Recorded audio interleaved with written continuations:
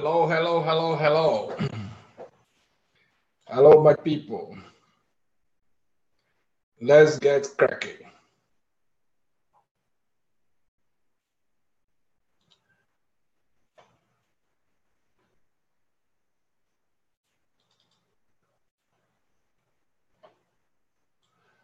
So let's get cracking with this. Hello, hello, hello, hello. If you can hear me, please give me a buzz. If you can hear me, Benita, raise a hand. Benita, can you please type me? Why are you raising a hand? Let me see. Benita raised her hands. She said, hello. Hello, Benita. How are you doing? I can hear you clearly. Thank you very much. Let me see if we're on Facebook. See that we're on Facebook. Quite all right. Okay. Cryptocurrency and the future of money. Money, money, money, money, money. Today, I'm going to blow your mind on cryptocurrency. As you can hear, cryptocurrency is something that I'm very excited about. It is something that is the future of money. It is the future of money. And I'm going to be explaining to you why it is the future of money. So what we're going to do is that we're just going to kick the ball rolling on this. And everybody that comes around can just grab their seat and continue with us. So I see we have some people here. We have, yes, we have a couple of people. So if you want to ask questions later, you have to use the Zoom software to ask questions. You cannot ask questions on Facebook. You just got to use the Zoom, okay? All right. So, cryptocurrency and the future of money. Okay, so let's get started. Now, before we start, we need to understand what is fiat currency. Because if you have a cryptocurrency, then you must have a fiat currency. A fiat currency is a currency today that you and I are used to. And that is the money like the US dollar, the naira, the pounds, and you know, the CDs, the liras, don't have liras anymore, the euros. These are all fiat currency. Fiat currencies are controlled and manipulated by the governments or government agencies. Like we have the European Central Bank, the Central Bank and Federal Reserve in the United States.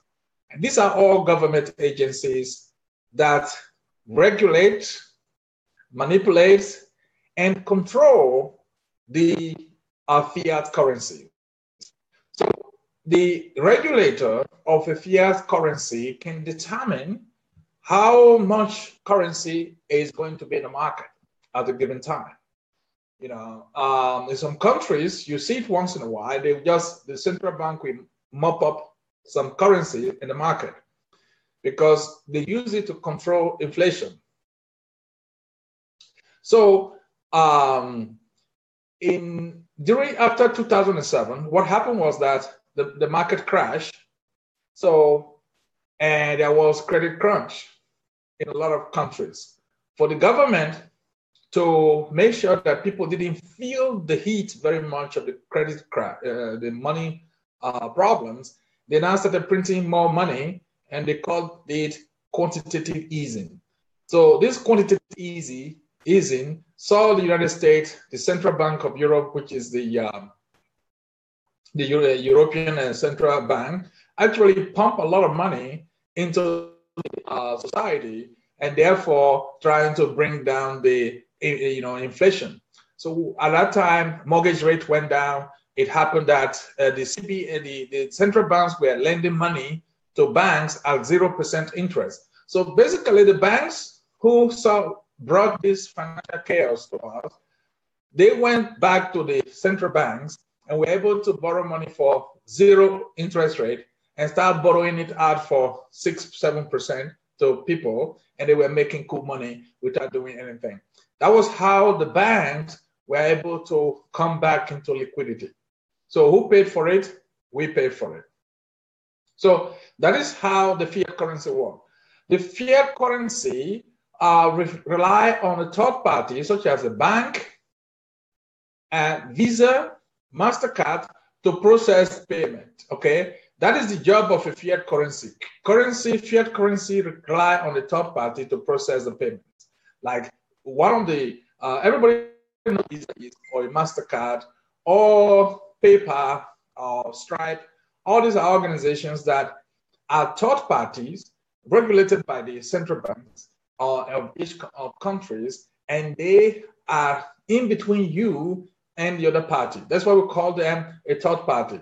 Somebody like a bank, PayPal, Visa, and all these guys, they must process your payment before it can get to the other person. So they are always in between. That being in between costs a lot of money. Like PayPal will take a cut of 2.5%, 3.5%. Before that money will go for them. If you are transferring money from the United States to Europe, the bank will take like $35 cash, boom. Doesn't matter how much you are transferring. The cost of transfer is $25, $35, sometimes $45. And when the money comes to the country of destination, that the bank will also take some money out of it. And secondly, the exchange rate. So if they tell you that the dollar is, say, €1 is $1.2, 1.20, by the time you get the money back, it will not be up to that. It will take like 2 or 3 cents out of it. That is how they make their money. But if you take 1 or 2, 3 cents out of $1 trillion transaction a day, then you see how the banks make their money. That is how it goes. So it is very important for you to understand that major distinction between fiat currency and any other currency we won't talk about. Now, another thing is that central bank can print money all they want. So people take it to the extreme, like this one. This is $100 trillion from our beloved country, Zimbabwe. So this, at a certain moment, even when you want to buy a loaf of bread in Zimbabwe, you can put all the money you want in a wheelbarrow. It was not, going to be enough for you to buy a loaf of bread. So they just decided, what would $1 trillion, not 1 billion, not 10 billion, not 1 trillion, $100 trillion. This is what can happen with fiat currency. The central bank can just print money on their own. And when you are in Africa, you have a central bank in Africa, they can just decide to do crazy things. And that is why you see this, because, why you are an African, so why not? Because it's possible, so you do it. So now we come to cryptocurrency. So basically, what is cryptocurrency? Before we go into the idea to say, okay, look, we are going to create, this is the future. Cryptocurrency is in the future. But first of all, let's define what we mean by cryptocurrency. Cryptocurrency is based on the technology that makes them function both as a currency and as a product. This is a very important distinction. It is very important for you to understand that cryptocurrencies functions in 2 ways. It can be a currency, but it can also be a product. And there are cryptocurrencies that have these 2 properties that are used for these 2 properties. And the reason why they can be a currency and a product is because of the nature of the technology that is behind cryptocurrency. And that is the technology that we're going to be talking about today. Okay? So first of all, let's try to understand the basic terms of the cryptocurrency. Cryptocurrency is a digital currency that is secured using cryptography, period. Cryptocurrency is simply a digital currency. You cannot feel it, like we all know. It's all numbers, numbers, numbers, numbers. Today, we have over 1,300 cryptocurrencies available. The famous one is Bitcoin. Bitcoin is just a cryptocurrency. And after Bitcoin, we have Ethereum, we have Zcash, we have Ripple, we have all these currencies, and you keep going and going and going and going, and you will get to 1,300 cryptocurrencies that are available today. Tomorrow, more will come. Next week, more will come, and it keeps coming. Why? Because it is not difficult for a new cryptocurrency to be created.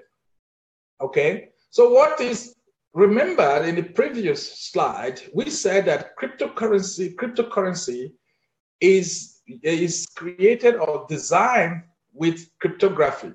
Basically, we are using cryptography to secure digital information that can be represented as currency. So how does cryptography work? And why is it secure? I'm not going to go into heavy details of cryptography.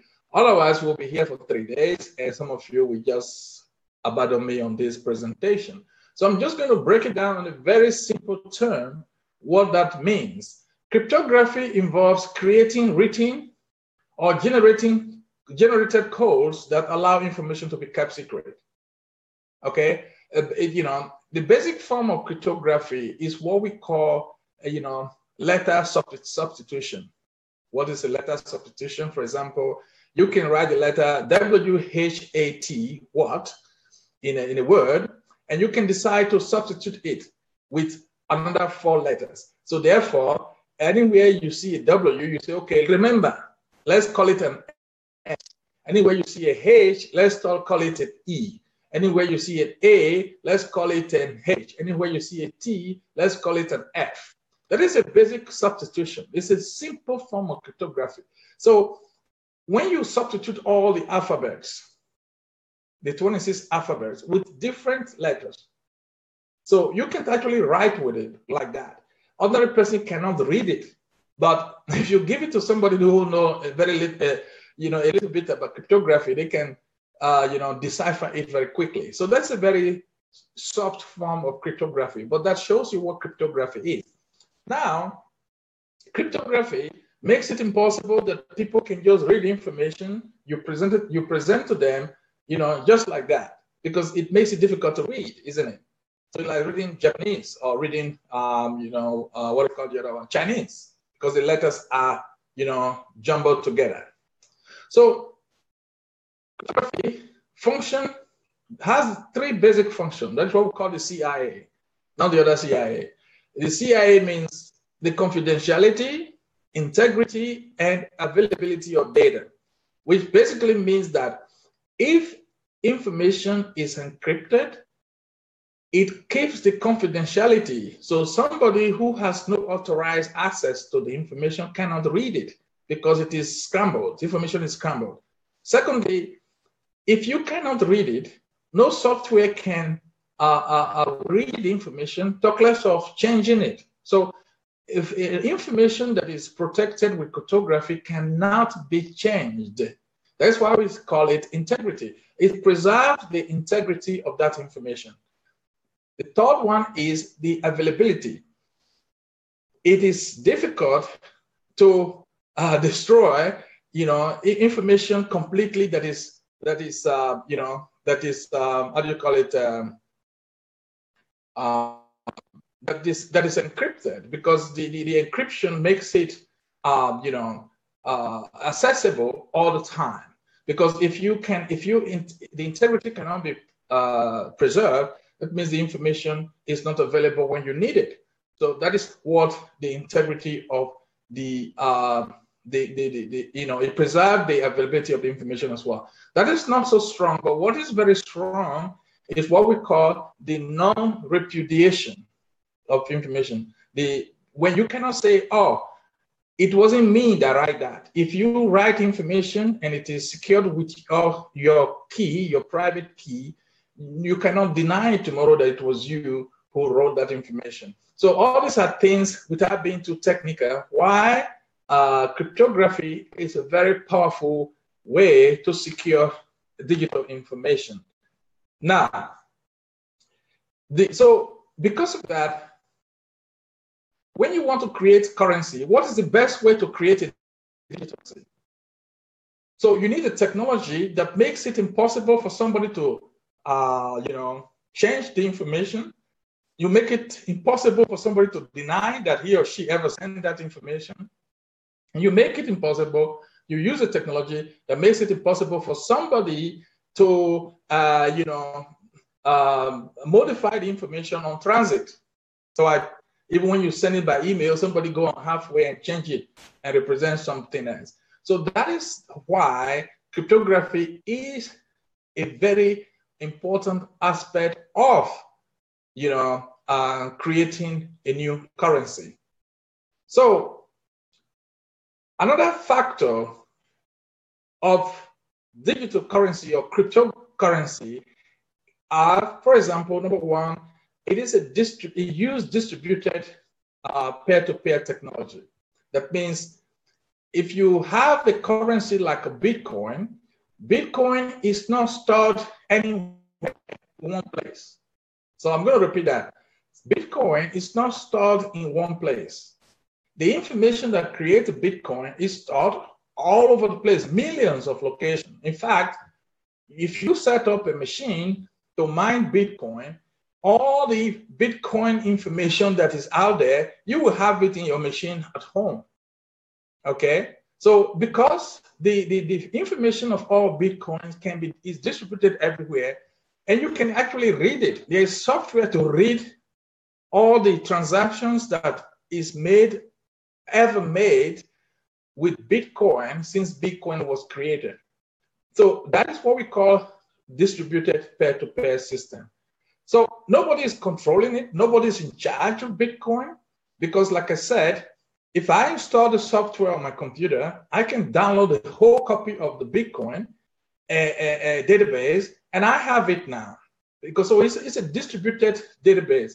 So in that distributed database, anytime somebody make a transaction in the Bitcoin database, we're going to talk about what our database is later, that information is kind of synchronized with all the copies of the database all over the world. So if I have a database and you have one, the other guy have one, we have 1 million. Anytime a transaction is made, all those databases are going to be affected. Okay, so it's distributed. So you cannot shut Bitcoin down because as long as you still have some people who have the Bitcoin database, all the transaction that Bitcoin ever made is in that database. So they can tell you how much coin was created, who used the coin, and where the coin was used. And all the information is there. What is the balance of each ledger? Everything is there. So these transactions are recorded in the public ledger. It's like going to the bank and making the ledger of a bank public so that everybody can see it. That is what Bitcoin ledger is. So, and I'm going to tell you later why Bitcoin is not so anonymous like people claim it is. So all this information is public information. The only difference is that it's encrypted. So, and they are used with special codes that you cannot, my name is not there to say, okay, Aroms Aigbehi owns that key and he spent 10 Bitcoin yesterday. Last year, he bought a car with 100 Bitcoins. There's no way that information is recorded. But what is recorded and what everybody can read is that a certain key or a certain information that represent me was used to buy 10 Bitcoin yesterday and where the Bitcoin went to. All that information is available all over the place. So it's very important to understand that as we move ahead. So the question is, who can own Bitcoin? Now, the answer is anybody. Anybody can go and buy Bitcoin or owns one. But the thing is, who can own a cryptocurrency? Anybody can go and create a cryptocurrency. Cryptocurrency is not difficult to create.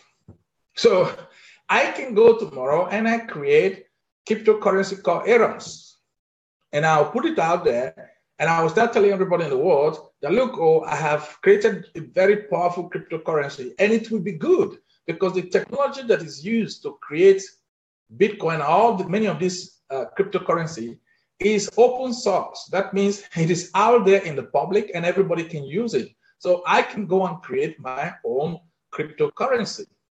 So for you to understand the effect of that, these are some of the cryptocurrencies that are created today, which are popular. We call them the altcoins, which basically stands for alternative coins.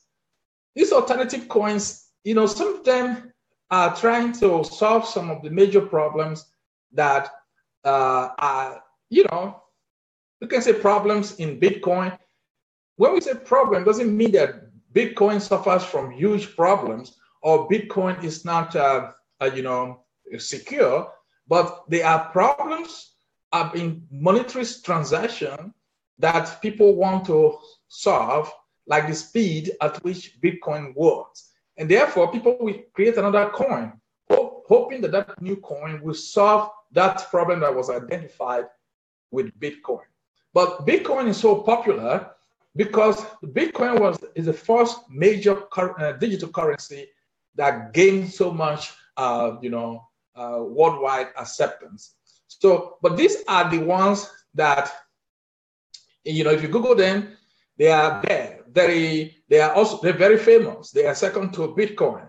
For example, Ripple is the fourth largest digital currency. You have, what do you call it, Ethereum. You have,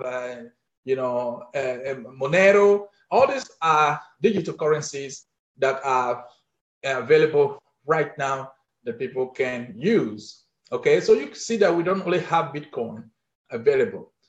This is a coin that they call the pot coin. This is just to show you that anybody can create a coin. This coin is called the pot coin. Pot is in the United States, marijuana, in England, cannabis, Morocco, in Nigeria, or weed. You can call it what you want. But in America, because in a lot of states, weed is legalized now. So people thought, what is the best way to buy weed without problem? So let's create cryptocurrency to buy and sell weed. That is how Potcoin came about. And this is a real, cryptocurrency. I'm not making it up. So the other one is useless Ethereum token. And you look at the logo of the coin. It's actually the middle finger. So basically, there are people who created this coin. They call it useless Ethereum token. Now, why did they create this coin? Just to show that they can do it. Because every time a new coin is created, people don't understand the technology of cryptocurrency. So they think, Bitcoin made a lot of money, eh? Bitcoin is $17,000 now, right? Okay. So I missed that train. Next time I see another coin coming up, and I'm going to jump into that one and buy it. So then, but they don't realize that, look, anybody can create a coin, or anybody can create a cryptographic coin. I can do it. I can do it tomorrow if I want, and I can start selling it to all gullible people. That's people actually doing that and raking in millions today. People just create coin. They go to Facebook and they advertise it, and they said it's the next big, cryptocurrency. And people, because Bitcoin is so successful, people jump into it. And that is why today we have 1,300 cryptocurrencies out there, and there are more coming. So more are coming, more are getting broke and getting out of the business. More come, more go. More come, more go. So that is the more reason that you have to be very careful if you are trying to invest in the cryptocurrency world. That is why I said, I took the responsibility to say, okay, let me make this educative program to just educate people what cryptocurrency is, because all the noise that you hear online is not necessary, especially among us, that people say, oh, they are cryptocurrency guru. They go and do this, they go and do this, they come up with different ways to rip people off from their little money. Okay, so you need to be aware that there are so many fake out there. There are so many fake business out there that has to do with cryptocurrency. And it's only going to be more fake and fake and fake and fake. So you have to be aware and don't spend your, hard-earned fiat money to go and buy a fake, bad, useless, digital currency. Okay. So now what is Bitcoin? Bitcoin seems to be the most successful, the biggest right now. Bitcoin is the major currency. Bitcoin was created by a group of persons called Satoshi Nakamoto. Satoshi Nakamoto, people believe that it is one man. Other people say, no, it's a group of people who created this technology where Bitcoin is used. Now, let's put it this way. Satoshi Nakamoto, there's actually a man called Satoshi Nakamoto, but the man says he's not the one that did this, and he's an older man. You can see him on Google, but he says he's not the one that did it. So nobody knows who did it, because people did it. They created Bitcoin and they put it into the world and handed it over to some people through the internet, and nobody knows who did it first. So that name, there is a nickname called Satoshi Nakamoto, and that is the one everybody knows. Okay, so there is no government group that controls it, no individuals that control it. There's no authority that control Bitcoin. Everybody you see working on Bitcoin, they are, some of them are custodians, like of a certain part of Bitcoin, but in majority of the case, everybody that works on Bitcoin is either creating value using Bitcoin or selling Bitcoin or trading Bitcoin or doing any other thing with Bitcoin, but they don't own Bitcoin. So if you see somebody that tells you that they own Bitcoin or they work in a company that owns Bitcoin, that is a lie. That is not how Bitcoin works, okay? So Bitcoin was first created in October 31, 2008 by the Nakamoto guy or group. So these guys created this Bitcoin as a peer-to-peer electronic cash system. Call it a peer-to-peer electronic cash system. Basically what it means that, like I've just explained, that there are so many computers that must work together to authorize the payment, create new Bitcoin, and etc. So I'm going to be telling you how that works as we move on. Okay. Acceptance of Bitcoin. When Bitcoin first of all came out, Bitcoin was once upon a time worth 1 cent, 2 cents, 3 cents per one. So it wasn't a big deal. People talk about Bitcoin, people say, but it was not serious. And then there was this guy, an American guy, who created a site called, the Silk Road. The Silk Road was a nasty site where you can go on the ground and buy, weed. You could buy guns, you could buy cocaine, you could hire people to kill somebody for you. So that was what that site was doing. And the way they were that transaction was to make use of Bitcoins. So therefore, Bitcoin was very popular on that site.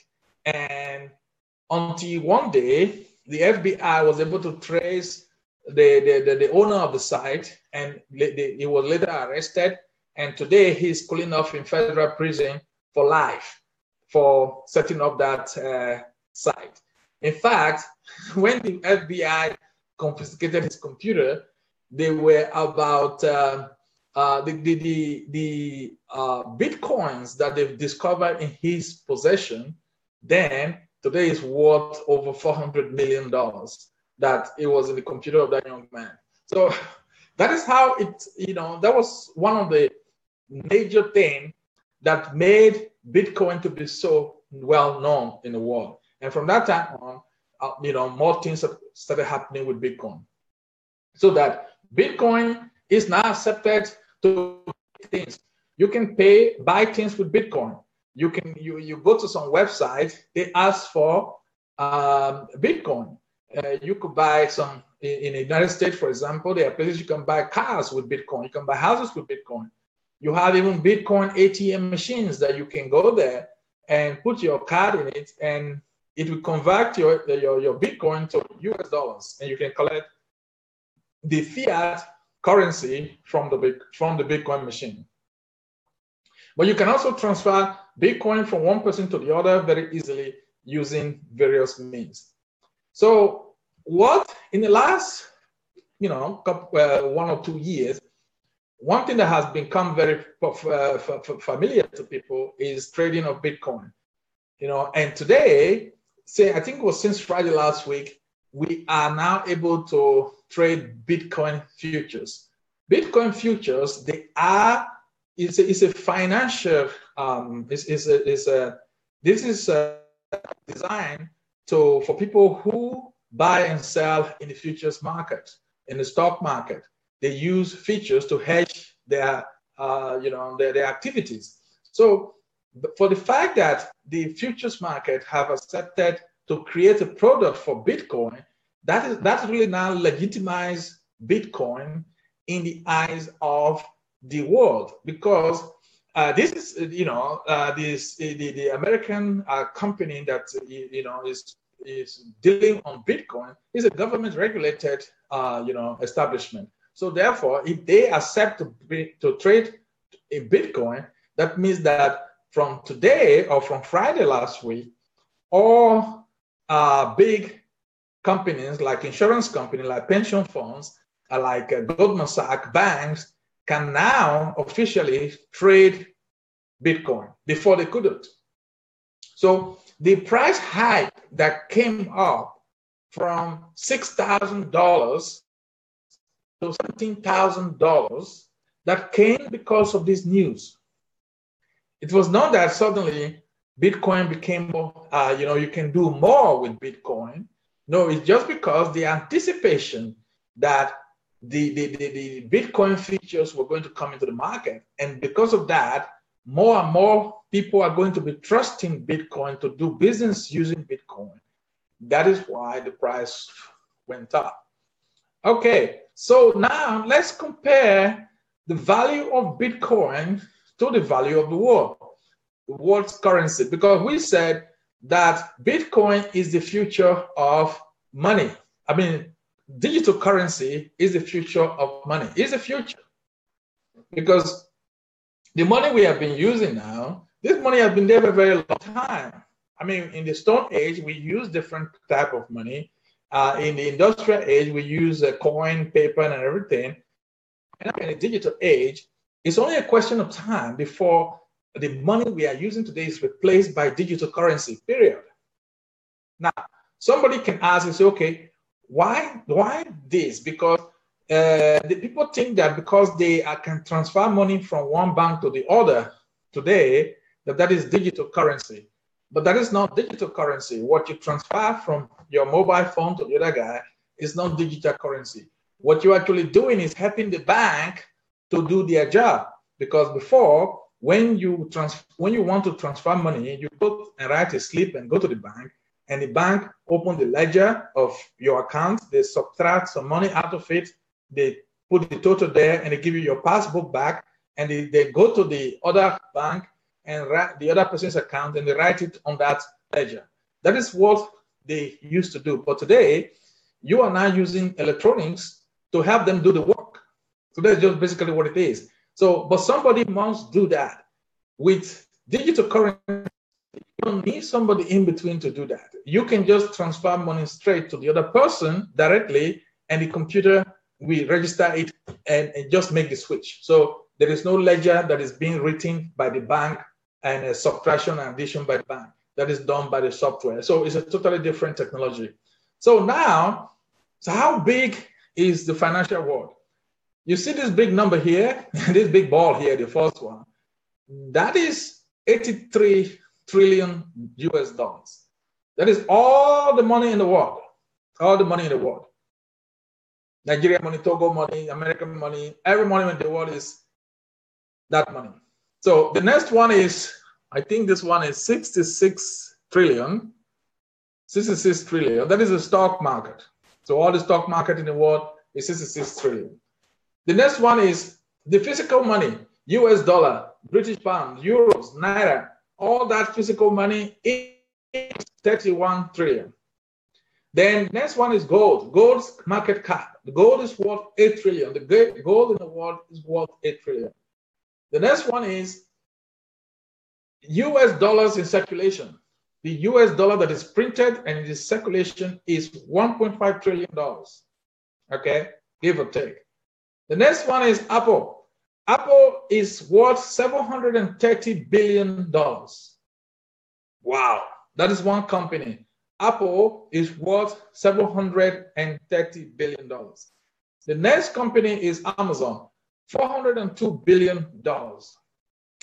And then you have all cryptocurrencies, Bitcoin, Ripple, Ethereum, all of them are worth just $100 billion. 100 billion. All the currency in the world, Bitcoin, Ethereum, or Ripple, all of them, it's not even as Amazon.com. It's not even as worth as Apple. Okay. So that shows you that in the world of digital currency and cryptography, we are at the beginning, just at the beginning. If you want to replace a global currency with cryptocurrency, then you have a long way to grow from 100 billion to 30 trillion. Okay, so there is a world that is going to be open, is going to be big, is going to be huge. Okay, so now the next one is Bill Gates. Bill Gates is worth $86 billion, and then you have Larry Page. Larry Page is the co-owner of Google. And then look at Bitcoin. Bitcoin, Larry Page is worth more than Bitcoin. Bill Gates' asset is the asset of Bitcoin. Bill Gates' money is twice as much as the value of Bitcoin. So that shows you how small Bitcoin is in the big picture of the world currency and the money that is out there. So people are betting on the fact that Bitcoin, if Bitcoin becomes as valuable as Bill Gates, then the price of Bitcoin still can double. So now Bitcoin is 17,000. If it doubles, it will be 34,000. 34,000. So if it doubles that, so because of that, if we double it twice, we can hit maybe $50,000.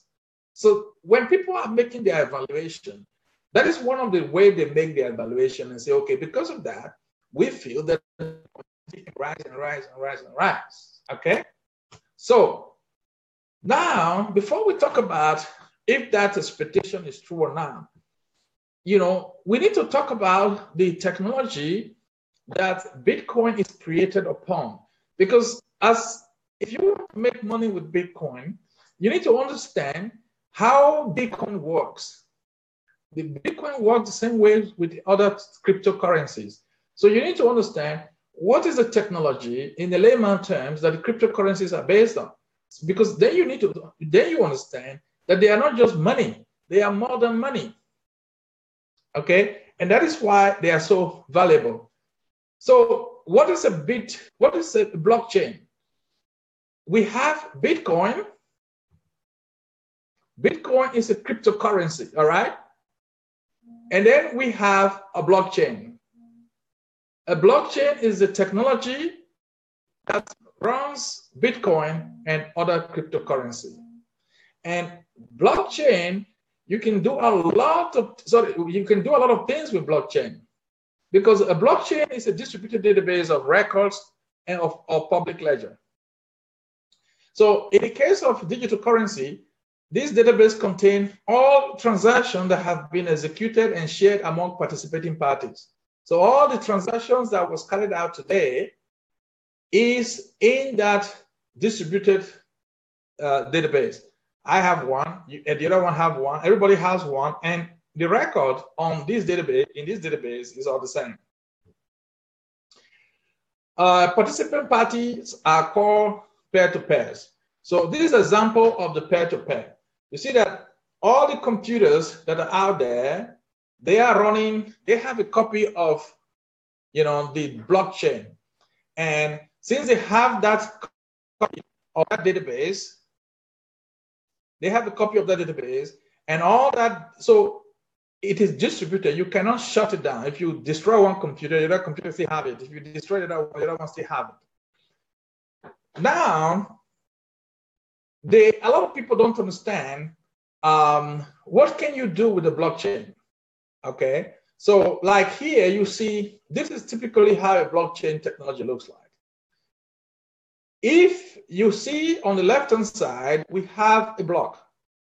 So for the case of simplicity, let's say that you want to transfer $100 to somebody in China, and then you're using your Bitcoin to do it. So in that block, the block is going to be created and say, okay, this person is transferring money from this person to that person using a certain transaction key. Okay. That block is attached to the next block, an existing block, okay? So anytime a new transaction is created, another block is added. So anytime another transaction is created, another block is added. And when you keep adding all these blocks together, it's a block of text in the ledger. And that is why they call it a blockchain. So it becomes a chain, a very long chain of transactional information. That is basically why they call it a blockchain. Now, the interesting part of this blockchain is, I hope you guys can follow. I try to do it as elementary as possible. I'm really trying my best here, but I hope you guys can follow. So the advantage of this blockchain technology is that each block cannot be edited.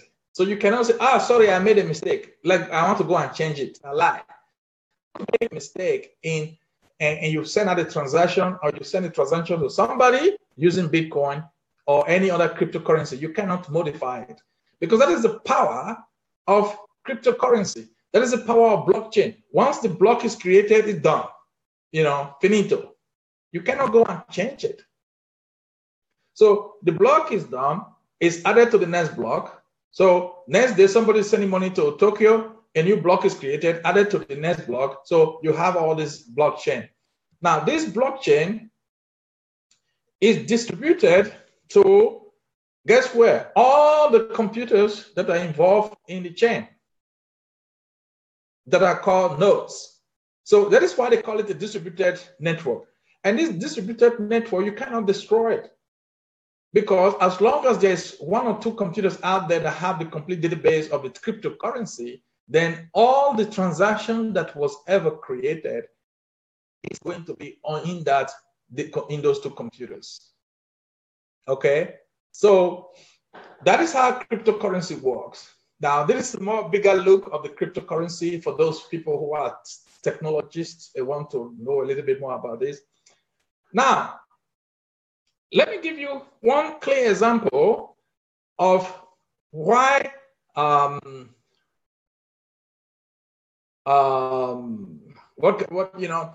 think I'm going to do that later, but maybe I can say it, I can say it here. One typical example of how this technology is being used. For example, if you take a look at voting, like in Nigeria, they always say, you cannot trust people voting, everybody ring the election, whatever. If you introduce blockchain technology into voting in Nigeria, it becomes impossible to ring election. So give you an example. So then you have a blockchain technology introduced because there's already an app that has been designed, a blockchain technology that has been designed by Australians that for government to vote. Okay, so what happened is that if you want to conduct an election, say using the blockchain technology, remember the ledgers cannot be forged. Number one, ledgers cannot be edited. Number two, once a transaction is created, you can, it just once it's added to the block, you cannot delete it. So it is always available. So now imagine there is a blockchain technology for voters in Nigeria. So everybody is required to cast vote with their mobile phone. You don't have to go to a polling station. You don't have to do anything. You just have a wallet on your mobile phone. So then you're going to cast your vote. So once you press the person to vote for, you can only vote for once. You use your print, identify you, and you vote, and that vote is registered. Once it is registered electronically, it cannot be modified. It cannot be modified, cannot be deleted, and every computer that is a node that is attached to that blockchain network of voting INEC, let's call it that, all these computers, they have a copy of all the votes that were cast in Nigeria in all the elections, whether it's gubernatorial, senatorial, House of Assembly, all the votes are recorded and distributed to all the machines. It can be 1,000 machines, 7,000 machines, 1 million machines, doesn't matter. If you have your laptop and you plug it into the internet and you download the copy of that database and it's in your computer. So everybody can calculate the total vote per candidate. Everybody can do it. So you can have a software on your laptop that is calculating the votes real time. No bullshit about it. The number of votes is calculated every time. As you are typing, somebody's voting, your number is going up. PDP 10, APC so 15, you keep going up. So nobody can change it. That is what you can do with blockchain technology today. Another thing they are creating with blockchain technology today is to ensure that, look, all these people we put in the government in Abuja, what do they do there? So therefore, we can have a few of them there and say, look, from now on, anything that comes up for the country that has to be voted for, the only thing that these people in Abuja should go and do is to go and debate it. So let them bring up the matter and say, okay, look, we are going to debate on the matter of if we're going to build the road from Lagos to Kano, fine. After this, how much it's going to cost, everybody debate it. We are going to vote. But they only can cast a vote. Every citizen in the country has their mobile phone and they can cast a vote on that motion. So you get an SMS on your mobile phone that you can vote in the next 3 hours. You look at the motion and you say, okay, I vote for or against. The majority carries the vote or whatever model you want to use. So that way, the democracy can be given back to the citizens and not some, bourgeois who are, somewhere in the central location, being manipulated and being bribed to take one or two decisions for the country. That is the future of crypto. So that is one way cryptography using the blockchain technology can function in the future and replace a lot of things that we are doing today. Okay, so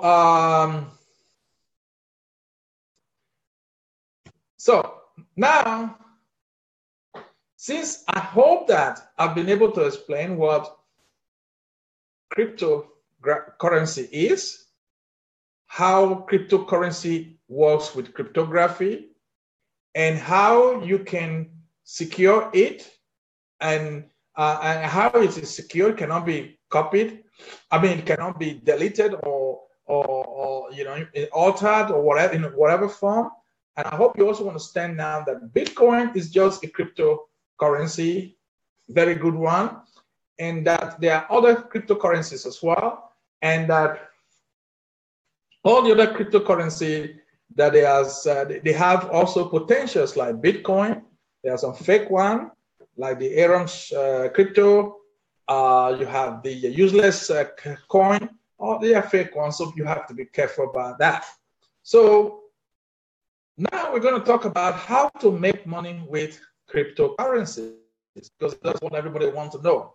This thing is so booming now, and how do we make money? We want to make a lot of money with cryptocurrency. So I'm going to be telling you a little bit right now on how to make money with cryptocurrency. Okay, so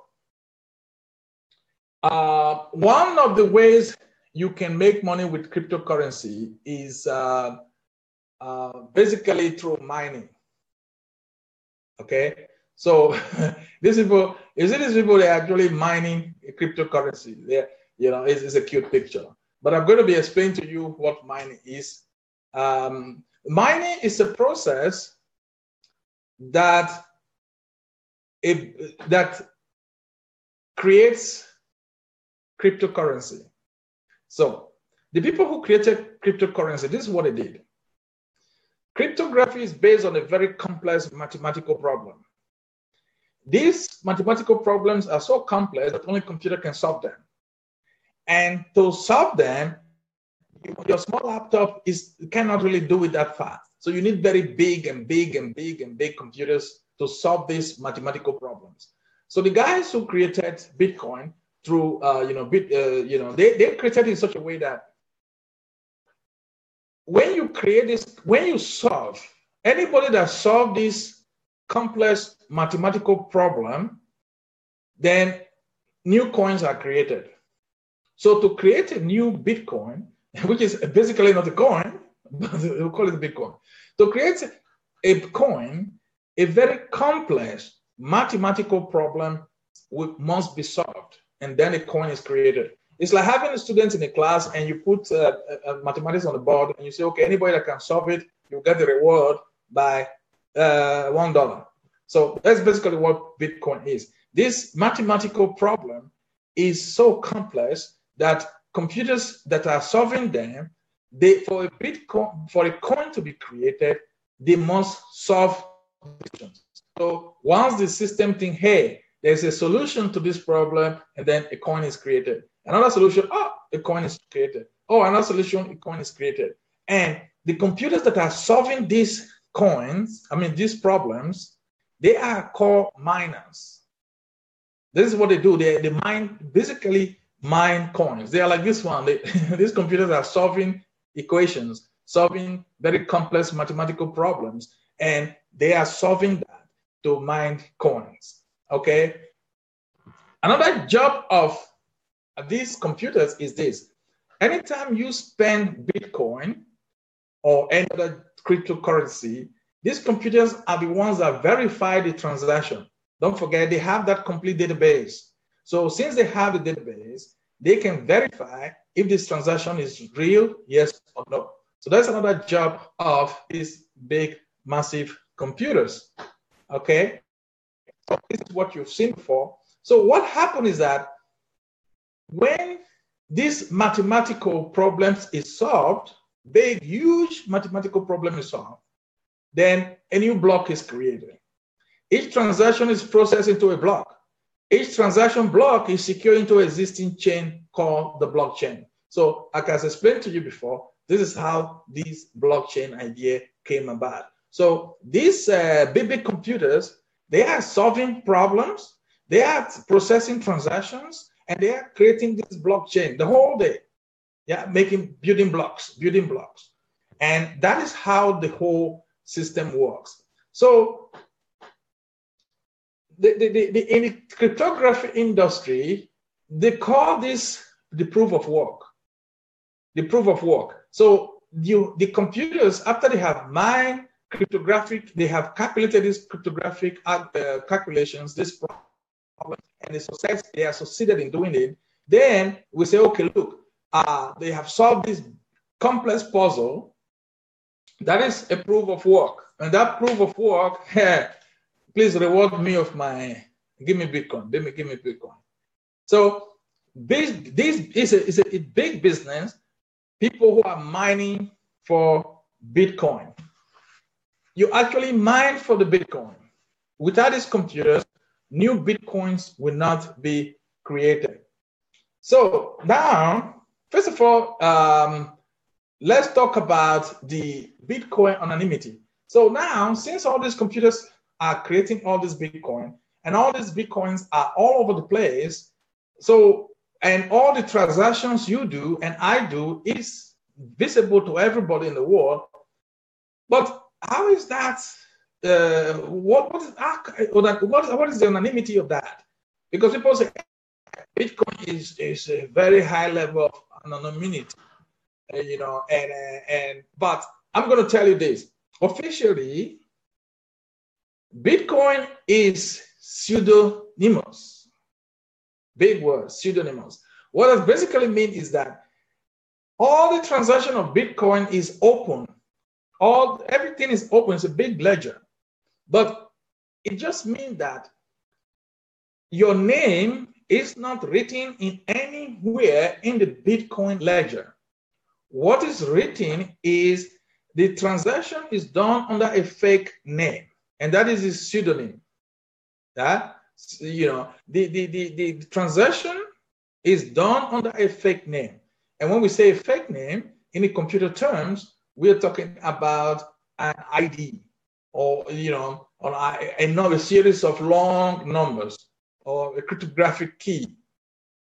But I don't know who owns that key. I don't know that cryptographic ID, who owns it.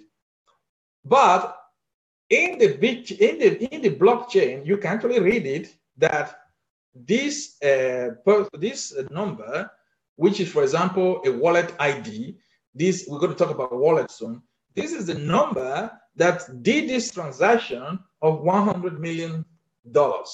Is there. Now, people say Bitcoin is anonymous because you don't see the name of the person that owns that ID. But when trouble comes, I'm sure the government can find the person. True story. I'm sure the government can find the person. So Bitcoin is not that anonymous that like people think. There are cryptocurrency that are really black, anonymous currency, like Numero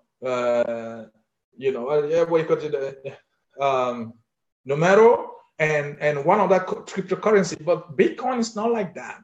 So Bitcoin, you can be exposed using Bitcoin. So for people who think they're going to be using Bitcoin to avoid paying taxes, well, it can happen, but I'm sure a time is coming that people can get into trouble with that. And another reason is that Bitcoin is a closed environment. You see, when you have a Bitcoin, you can buy and sell a lot of things using Bitcoin. So you have 100 Bitcoins, you can buy a car. You have 1,000 Bitcoin, you can do this. You can do a lot of things using Bitcoin. But anytime you want to get out of that ecosystem, like get a fiat currency, then you have a problem. Okay? Then you have a problem, because then suddenly you cannot get out of that environment, because then you have to go and buy $1, or you go and buy pounds, you go and buy euros with your Bitcoin to get out of that environment and carry that money now to go and build a house, to go and buy something else. To do that, the government wants to know your name, your address, the normal thing that they want to know from you. And where the hell did you get that 1,000 Bitcoin? How did you get that 1,000 Bitcoin? So, it's a thing. So somewhere, if people who are thinking of using Bitcoin to launder money, well, I am a cryptographic expert. I know how to use Bitcoin to stop people or track people who are using Bitcoin to try to do illegal activity. If the government wants to do that, they can do that. So that is not the reason why we should be praising Bitcoin. That is totally another story. Okay. So now we have the Bitcoin wallet. So this is where people often get confused, because the Bitcoin is there now. How do I use the Bitcoin? Well, Bitcoin has a wallet. So it is not a physical wallet like mine. I have my wallet here, but it's an electronic wallet. This electronic wallet is just a long series of numbers that are in a software. And this software, this digital wallet is a software, a hardware program that actually has a token these days. It can be a token like a credit card, but it can also be a token like the one the bank give you with numbers on it. Those tokens, what happens is that they keep track of that has a secure private key. It's what we call a private key. You don't need to understand how private key works. There's a whole book that talks about that. If you are very bored and you have nothing to do one day for a whole month, you can ask me. I'll give you, a list of books that talks about private and public key. You can be busy with that for at least 2 years. But for this conversation, you don't need to understand too much about private key. But what you need to understand is that a private key is used to secure your your digital information in that software. And that software can be on your mobile phone, can be installed on your laptop. It can also just be in the cloud, in the system out there. And that software, that key, that private key, you are the only one to have it. So when you see all that crazy number they give you, when you open a digital wallet, that number is your private key. If you lose it, you've lost your wallet. Okay, if somebody else take that private key, they can get access to your wallet and empty your digital currencies. So you need to keep that private key very secure. That's why they call it private key, because your public key, everybody has it, but your private key belongs to you alone. If I want to send you money, I'm going to use, I'm going to send it using your public key, but if you want to, verify, you are the only one that can collect money that is sent to you with your key. So but the software arrange all that. Those two pairs of keys are always created. We're not going to go into that further. So every Bitcoin address is saved to a Bitcoin wallet. It contains the details of the person who owns the balance. Bitcoin wallets can send and receive Bitcoin. So that's just it. It's a software. And you have to be careful. You have to save it. You must not give it to somebody to mess around with it. So these are the facts you need to know about Bitcoin. There are only 21 million Bitcoins that can be created. So all the Bitcoins that are flying around there, maximum that these machines can create, these miners, is 21 million Bitcoins. According to a report, in about, I think in 20 years, all the Bitcoins will be created. You have to go and Google it and find out. A new block is created on every 10 minutes, okay? So all these computers are working, they are creating it. There's actually a time limit, you cannot just create Bitcoin every minute. So there is a time that you are calculating that Bitcoin comma. We have a certain amount of Bitcoin that can be created a week. So therefore, the amount that can be created in a year is limited. Therefore, the amount of Bitcoin that can be created in 10 years is also limited. So this is a very limited technology when we talk about creating of coins. And that is why, because of the laws of demand and supply, the supply of Bitcoin is very small, 21 million. Remember that big thing I showed you about the money in the world? Imagine when we have 1.5 trillion US dollars as against 21 million Bitcoins. It's just dwarf the Bitcoin. Bill Gates is having 80-something billion. So therefore, the value of each Bitcoin has to go up. It is Bitcoin by nature must go up. If it is accepted as a digital currency, like it is being accepted today, then the value will always go up because of the limited supply. I repeat, because of the limited supply of Bitcoin is only 21 million, you cannot make more Bitcoin. Therefore, the price of Bitcoin will always go up. Okay? Now,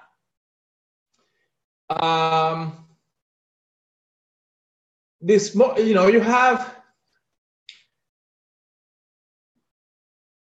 I don't know if you guys have heard of a Satoshi. That is the name of the guy who they think, or the group who created Bitcoin. Satoshi is the smallest amount within Bitcoin, which is representing 0.00000. So Bitcoin, if despite the fact that you can, we have 21,000 limit, you don't have to own one Bitcoin. You can own 100 of a Bitcoin. Okay, you can own 1,000 of a Bitcoin. That is, and 1,000 of a Bitcoin is actually 1,000 Satoshis. So it's like kobo. 100 kobo make 1 naira. Okay, 100 cents make $1. So you have this, so you have these Satoshis. So if I give you 2 Satoshis, maybe it's worth $10 one day. So that is the value. That's why, despite the fact that there are only 21 million Bitcoin, the value can go much higher. So if you have 1 Bitcoin, it could be 100,000 one day. I don't know. But people will actually pay the Satoshis because they cannot afford a Bitcoin. Okay. So having said that, now let's come down to the real deal. So I hope you guys understand what Bitcoin technology is now. The real deal is this. We have a lot of snake oil salesmen. Snake oil salesmen, I don't know if any of you have seen snake oil, but there are people who can actually, they are sneaky, they want to sell you everything. You have people, because other people don't understand the blockchain technology. They will come out with very complex stories, ideas, and everything. They'll tell you blah, blah, blah, blah, and you go and invest money in it. And, well, it's a snake oil salesman. The chance that you will lose all your money is very big. So you have to be aware of these people. They are all over Facebook. They are all over the internet. Today, there are 4 major areas you can make money using blockchain technology, using Bitcoin and other related cryptocurrency. And I'm going to tell you today, there is no magic to it. This is it. This is how it works. Okay. One is mining. Buy and hold, trading cryptocurrencies, and investing in blockchain technology. And I'm going to give it to you straight away. Okay. Now, this is mining. Basically, they are computers that are built and designed to mine Bitcoins and other cryptocurrency. When Bitcoin first of all came out, it was a big deal to mine because you can just put on the computer there and the computer will start mining and mining and mining and mining and mining. Okay. Now, you actually get paid for Bitcoin. Anytime you mine Bitcoin, you get paid. But that was the days when Bitcoin was 3 cents, 5 cents, 10 cents, $1, $5. There were hobby cryptographers, computer engineers who were doing this stuff. They would buy a computer like this, just put it on, and they would start mining. This type of computer costs a lot of power. It is very expensive to run. It makes a hell of a noise the whole day. And look at it. They have like 6 processors on top, 8 processors on top of this one. It's madness.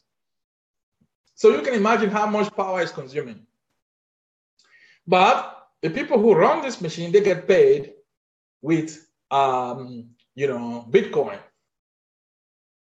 When you come into the Bitcoin business, the first thing people will introduce to you is mining of Bitcoin, period. They say, come and mine Bitcoin, or you mine Bitcoin. People will try to sell you everything to come and mine Bitcoin. Now, Bitcoin mining, a few months ago, maybe a year or 2 ago, was very lucrative business. But like every other business, because there are so many people involved in it today, the number of Bitcoin that is there is fixed. Even the number you can mine a week, you can have all the computational power in the world. The number of Bitcoin they can mine a week is very limited. So therefore, it is not that lucrative anymore. Now, look at this picture. These are some heavy dudes. This is a Bitcoin mining farm. Okay, this computer system, they are so huge.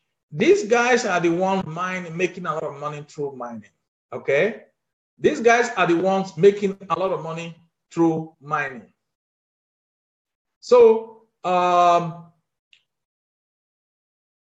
let me go back. So now try to imagine you with this machine trying to mine some Bitcoin and get rich from it and paying like $1,000 electric bill a year and earning maybe $20 or $30 from it every month. Compare it with these guys who have this heavy duty establishment making a lot of money from their mining operation. Is a massive difference. Okay, it's a massive difference. So personally, you might be lucky and you can sign up to a mining company that will be paying you some, maybe $50 a month, $60 a month to mine from it.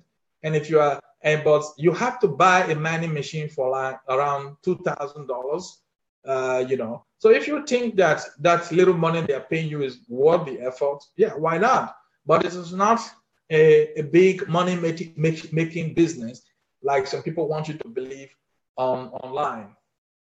Those days are over with mining.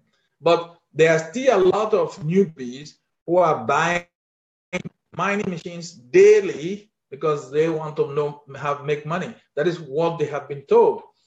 It reminds me of the saying that in a gold rush, the people that sell the tools and the clothes to mine, they are the ones that make the money. And that is how it has become now with the Bitcoin mining business. Okay, so the other thing that people do with Bitcoin is buy and hold. Not only Bitcoin, with cryptocurrencies. Okay, so today, what is buy and hold? It means that you go to buy a Bitcoin or Ethereum, or you buy a Ripple or Zcash, one of those coins, and you understand what it do. So you go and buy the coin, and you just keep it. You don't do anything with it, you just keep it. So with the hope that in a year, 2 years, the coin you bought for $2 become $1,000. That there are still coins that are sold for $2. In fact, Ripple is sold for 60 cents, 70 cents. It just went to 70 cents this morning. So if you buy 100 Ripples, cost you $70. And that $70, that 100 could be worth $1,000 tomorrow, one day, and it becomes $100,000. I don't know, but that is what we call you buy and you hold. You wait until the money comes one day. Now, the buy and hold is becoming more difficult now with Bitcoin because one Bitcoin is $17,000. So it is difficult to buy and hold one Bitcoin. Where do you get $17,000? So today, there are exchanges where you can buy, 1/10 of a Bitcoin, 100th of a Bitcoin, and just hold that small one. At least maybe it's worth something. But Bitcoin is a very volatile product. Like, this weekend, for example, Bitcoin went on Saturday, it dropped to 13,000 on Saturday. And by Monday, it was back to 17,000. So that is about $4,000 drop in one weekend. And now it's back, it dropped and it went back to 17,000. It almost pushed 18,000 today. So now what does that mean? You see, volatility is a very bad thing in the market for some people who buy and hold. For people like me who trade the market, and I'm going to tell you how trading works, it's a very good thing when you have volatility. But if you buy something and hold, volatility is bad. Let me tell you why it's bad. Let's say you want to buy Bitcoin and you bought a Bitcoin on last Thursday. You would have paid 17,000 for it last Thursday. By the time it was Saturday, Bitcoin has dropped to 13,700. So now you have lost over $3,000 in 3 days.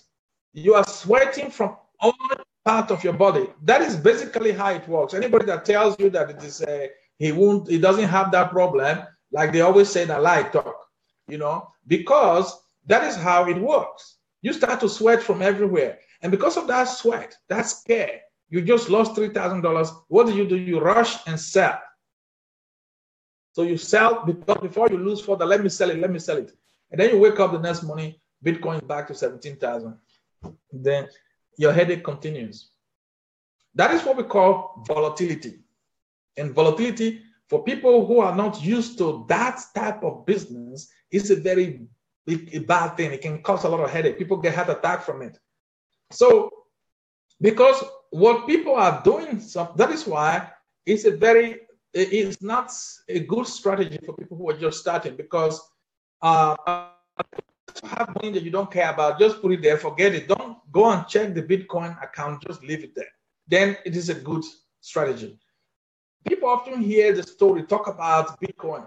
They always know somebody who had 5,000 Bitcoin 5 years ago and who lost the computer, or who did this, who did that. Everybody always knows those stories. But really, how many people did you know that have 5,000 Bitcoin and they go to the drawer and bring the computer out and say, this computer, they inside? It didn't happen. Because nobody knew that Bitcoin was going to be a big deal. Nobody knew about it. So anybody that told you that he has a computer full of 100,000 Bitcoin, a lie. It didn't happen. So all this story about, I wish I know, I wish I have done this, I wish I have done that. Actually, nobody did it. People who have made money from Bitcoin now, they jumped in. They are smart.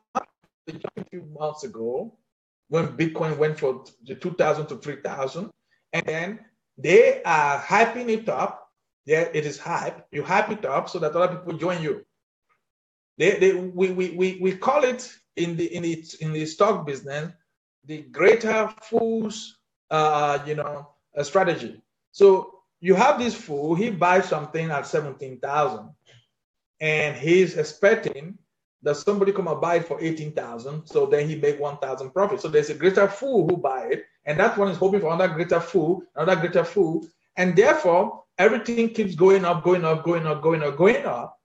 until one day something happened. Reality set in. Somebody say, "Hey guys, what are you doing?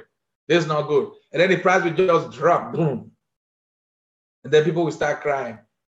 But most of the time, after it drops, it will keep going up again. It will keep going up again. But this time, more slowly, less volatility. So if your heart is very good and you don't have a pacemaker, then you can buy Bitcoin. You can buy it and keep it. You just realize that if you will lose 5,000 one day, you might gain it back next week, but you will lose 3,000 again. You might get it back again. That's what we call volatility. And that is a part of the game. Okay? So now, to be able to trade Bitcoin and any other currency, you will need to register with cryptocurrency exchange. It's not a big deal. Just type in cryptocurrency exchange. I will show you some of them here. And you go and register. You just punch in your name, your email address and name. That's it. And then you can import some Bitcoin or some cryptocurrency, and you can give them a credit card or transfer money to the account or whatever, and you can start buying coins. So that's what other people do. You can start buying coins from this cryptocurrency and keeping it. You buy and keep. And when the price goes up, you think, now I can make profit. You sell it back to somebody else. So you buy, keep, sell. That is, how you buy and hold. And when you think that the price is going up, you sell it to the person. If the price is dropping, you are taking the heat and you think, I cannot take this anymore. You still can sell it to somebody else. Okay, these are some of the exchange out there right now. You have Kraken, you have CEF, Coinbase. Coinbase is very popular. Polonie's, Bittrex, and Bitstamp. These are some of the exchange that are there right now where you can Google them. You can go there, you can create an account, and you can start buying and trading Bitcoin. What do you call this one? Ripple and Ethereum and all these other coins. And another advantage of an exchange is you can trade, you can use Bitcoin, especially Bitcoin, to buy other currencies as well. So if you have one Bitcoin, which is 17,000 worth, you can actually use 1,000 to go and buy Ripple. You can use 2,000 to buy Ethereum. So Bitcoin in the world of exchange is actually a accepted payment method to buy and trade other currencies. So that's what you need to know. If you don't have any base currency at all, then you need to use a fiat currency, which is $1, pounds, or whatever. Okay, so that's how it is. So now, investing in the blockchain technology is another thing. So in my opinion, the future of investment in the cryptocurrency world is blockchain technology.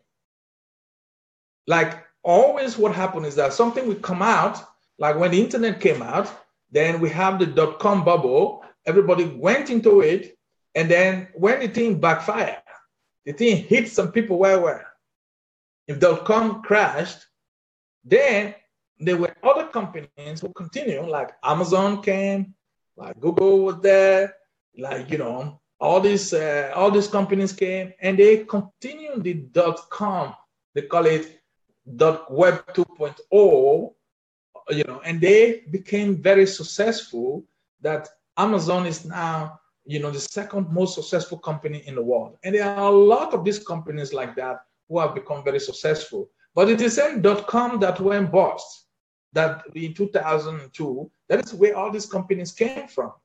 Why did it .com get bust? It is always like that, especially when it concerns computer and business. This is the same thing with the blockchain technology. The internet didn't get bust, but a lot of the hype, the fakeness, the people who were creating trouble, who were setting up a small company and said it was worth billions, those were the ones that went broke, busted. And a lot of people who invested money in those companies, they lost all the money. The same thing is going to happen with cryptocurrency. We have 1,300 cryptocurrency right now, and the number will grow to 5,000 one day. All this cryptocurrency, even the currency, the fake currency from with the middle finger, that one even have over $50,000 investment. They were just to prove that, look, how stupid people are, that people will put their money in anything that smell cryptocurrency. So they created that fake currency, and then even people invested in that one. So you need to be aware that that this is something that, because they wrote currency on it, is going to be the next Bitcoin. Besides, a currency is not necessarily the way to go. It is even possible tomorrow that Bitcoin will no longer exist. It sounds crazy, but it is possible as a currency. But the blockchain technology, it has come to stay. It is like the internet. You can call it Internet 2.0. It has come to stay. Most of the businesses that we are doing today on the internet, in the future, I'm very sure of it, is going to be going through the blockchain technology. And I'll give you an example. For example, if you look at the Ripple is a new type of blockchain-based coin. It is the fourth largest cryptocurrency in the world. It's very big. Today, you can buy Ripple is very cheap because Ripple is about 70 cents. Bitcoin is 1,000. I keep saying 1,000. No, 17,000. 17,000. Whereas Ripple is just 70 cents. If you buy Ripple now, you might thank me in 2-3 years that you become a millionaire. You know, I've bought some Ripple. I'm going to buy more. I'll keep buying Ripple because I believe in Ripple. Now, Ripple is a technology that is based on the blockchain technology. It's a technology on itself. It's a payment network called RippleNet. So when we say payment network, it means that For example, if you are transferring money from the US to Europe, it takes 2 or 3 days through some banks. Okay, it can be faster sometimes, but if you walk to the bank to do it, it will, some banks are fast, some are not, but it takes 2 or 3 days. So now, Repo is a technology that speeds that up to seconds. So if you want to send access to a country like India or one of the remote countries that money doesn't get to on time, you can use Western Union. Western Union is going to charge you. Western Union will do it also immediately, but they are going to charge you, say, a lot of money to do the transaction. But by using Repo can replace Western Union just like that. And Repo will charge you maybe you at the end you pay maybe 1 cent, 2 cents to make the transaction. So if you look at companies like Western Union and banks who are making these financial transactions, and you have to go to them, you have to go to Western Union, you have to go to the bank to make this financial transaction.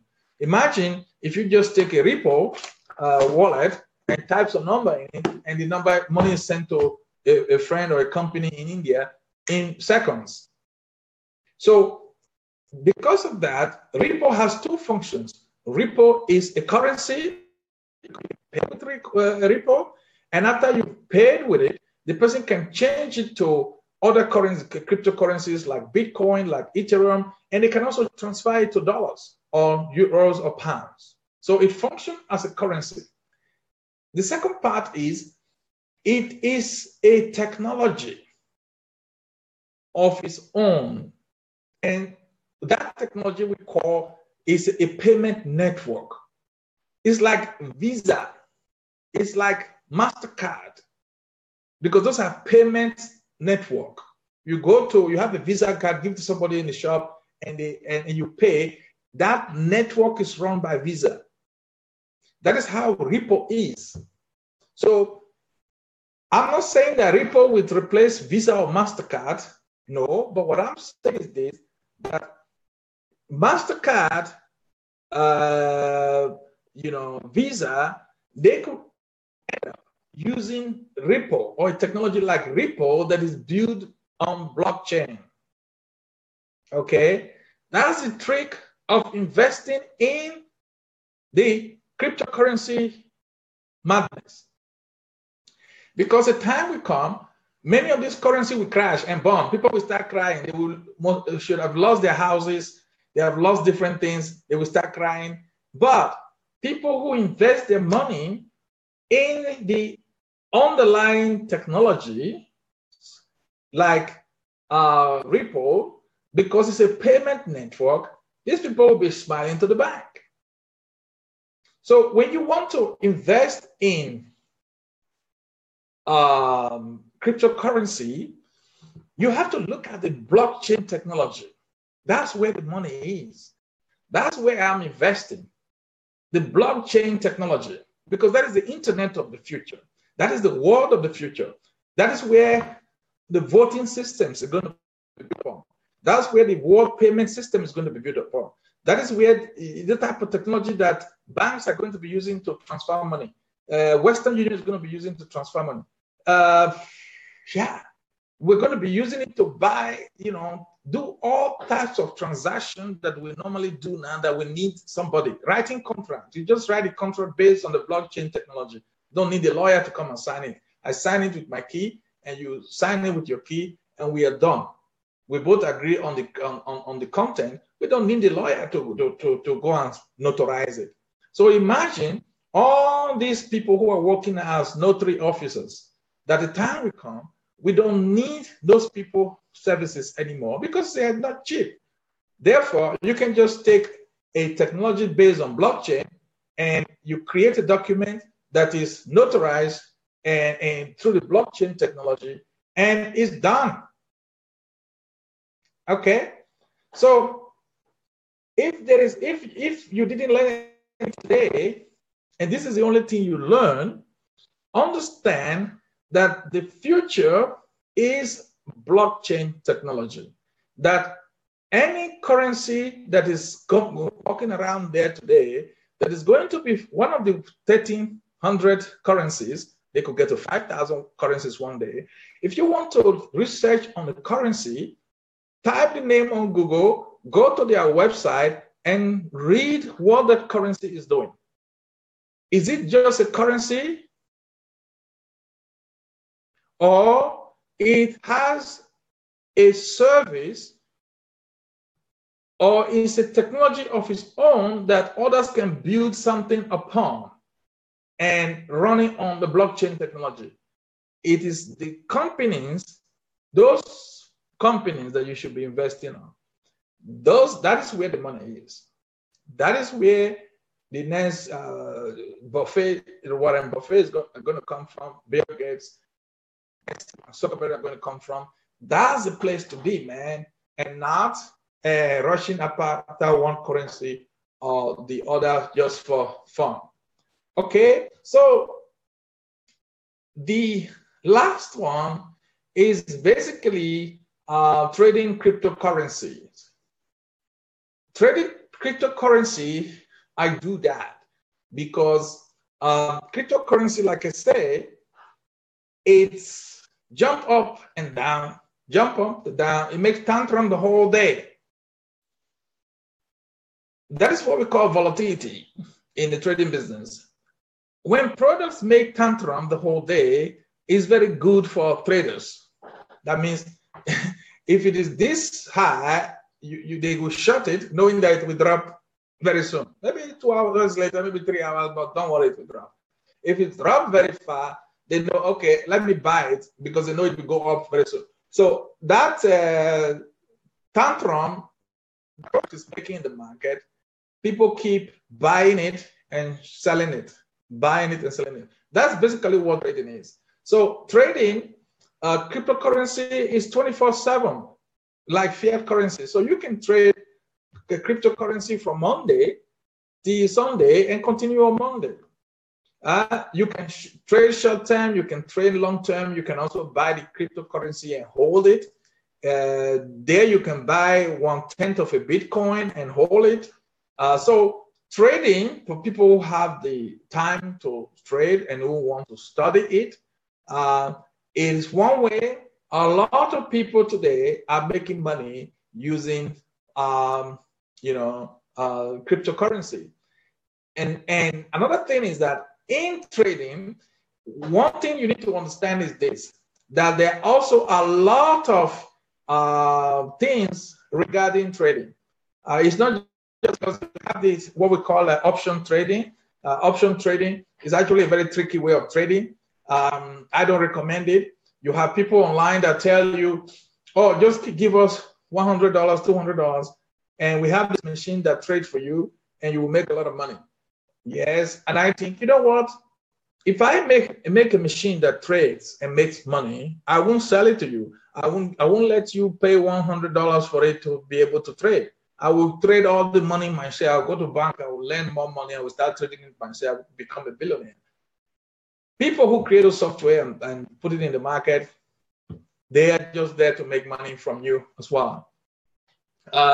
You also have people who, so there are so many tricks in the market to make sure that you don't win.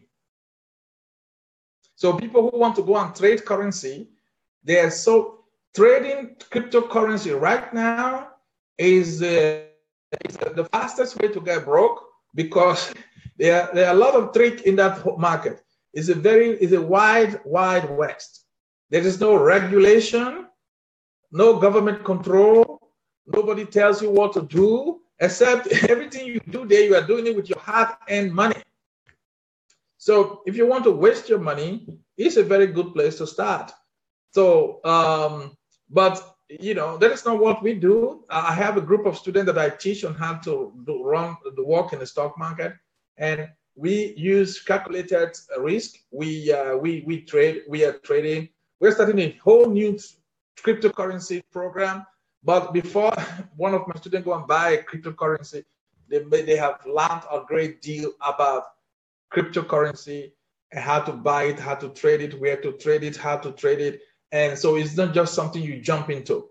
Like every other thing in life, You just don't jump into it and come out successful. It requires a lot of study. Like the last, even I am talking to you now for about 1.5 hours. Everything I'm telling you now is even burning my brain. Talk less of you who is sitting down there to just hear it. And some of you are hearing it for the first time. It's difficult. Everything you're going to be doing in life to make money is hard. So it requires a lot of learning, study, take your time to go through it. But one thing for sure is there is a lot of money in cryptocurrency. There is a lot of money to be made through cryptocurrency. And there are millions of dollars to be made through cryptocurrency by people. In fact, me, yours truly, I'm going to be making millions of dollars from cryptocurrency. And there's no doubt about that. So the opportunity is there, but the question is, are you willing to spend time in learning it?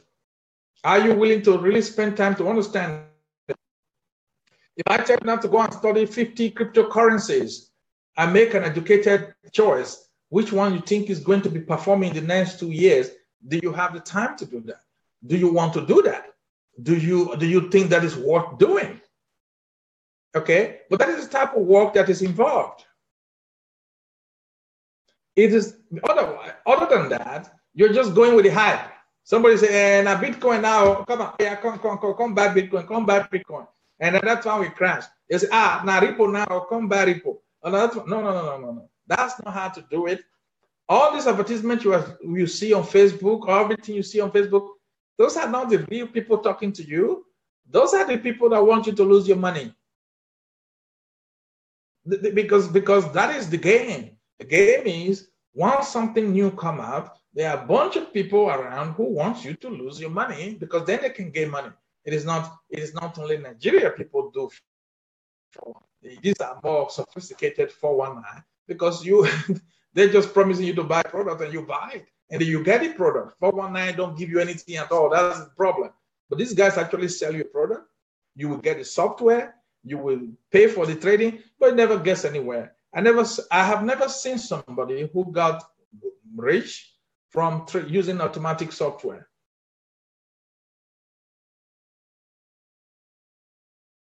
So I know people say to me, there's one man there, he did one. That's one. Now, yeah, I'm talking because of my experience. I've been in this business for a very long time. I understand crypto technology. I've been doing crypto technology for the past 15 years. And believe me, when we started crypto technology, nobody ever thought that a digital currency is going to be created using cryptography. And even when it was possible, we didn't think that it would be acceptable because of the nature of, because it's okay, cryptocurrency is not a big deal. But this set of guys that came up with this amazing technology called the blockchain technology, and they make use of cryptography to make it work. And that is brilliant. That is just brilliant. And that is why we are even talking like this. Okay. So this is a picture of some of our friends who are mining. So for Nigerians who want to go and mine, you see this guy here, he has like maybe a few thousands mining machines. So people who want to go and start mining Bitcoin, just remember that before you even start, there are people out there who have like 10,000 mining machines. And so then you need to ask yourself, if I go into that business where you have people like this, is there really money left for me? So before somebody is spend $2,000, $3,000, $4,000 to buy a mining machine from him or have a mining contract, is that really the way to go? So there are a lot of strategies you can use. Honestly, there are a lot of strategies you can use to get this done. And if you want to do that, you can get in contact with us. We can, basically, I'm an educator. I don't promise people heaven and earth. I'm an educator. I train people on how to do a lot of things in life. So one of the things I do is teach people how to invest money in the stock market, trade with their money. And we are doing cryptocurrency. Next year, we're going to be doing the whole year cryptocurrencies. Anywhere there is a cryptocurrency, I hear them. I'm going to be there. So it's going to be, because that's the future. If you want to make money, to be in the future, you got to be in the cryptocurrency industry. You got to understand how it's going to work. So I've given you another thing you can do. This morning I had a program and said, look, you got to get to work. People got to get to work. That's just how it goes. You got to get to work. So anybody that think that, oh, let me just slip this through, or let me just, I hear that somebody's trying to sell one Bitcoin. I'll buy it from him. Don't worry. All those things don't work. You will wake up 2-3 years from now. You will see white children who are 15, 16 years old. They will be worth like $10 million, and then you will still be there, and then you will remember this presentation that I gave, and you will still worth maybe $50,000. Then you start asking yourself, why didn't I take action? But the reason why you didn't take action would be, oh, you didn't want to do the work. That's just it. You didn't want to do the work because people want to spend a holiday for Christmas and enjoy. People want to spend the time for New Year and enjoy. They didn't do the work. They didn't do the work. And by God's grace, I will still be alive. Maybe I won't be doing this anymore because I must have, after some time, I'm going to stop all this because I've done my best after some time. While I have done 1,000 videos, I've done my best. And I say, okay, look, man, anybody that still don't get it after 1,000 videos is never going to get it. So if you want to know what I think, my videos are online, go and take care of it. I'll chill. Like I always say, you know what? Miami Beach is still fresh. I'll chill for some time. I've worked so hard in my life and I want to help people, but people need to get up and work. So I want you to have this slogan, get up and work, get up and work. So that's it today. I hope you all had a blast. Okay. I hope you all had a blast. And this is the best I can do today. This is my second presentation today for free. I hope you all had a blast. And I won't have the time to take questions today because it has been a long day. So I'd like to thank those who still hang around. Thank you very much. And I wish you a nice, weekend because I won't be making a video tomorrow. And I'll be back in a weekend with something else.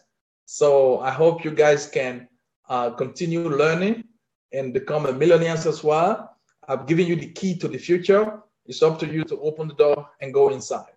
Okay, thank you very much. Those who have been with me live on Zoom, I appreciate it. Unfortunately, I cannot take a question right now. I will see you some other time.